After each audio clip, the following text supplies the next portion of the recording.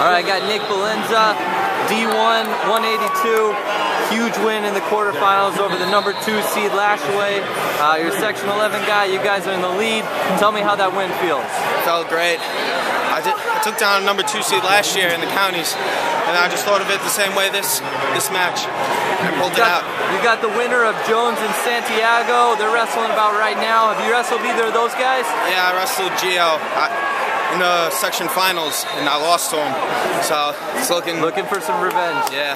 How I've been talking to some Section 11 guys. They said training's been remarkable. You guys are planning to win it as a team. Tell me a little about your training partners in Section 11. My partner is actually Zach Connor, who's 195 now. He's trying to win state titles together. Practiced all last 2 weeks, went hard, and hopefully comes out on top. That's awesome. You're a senior. What's next year look like?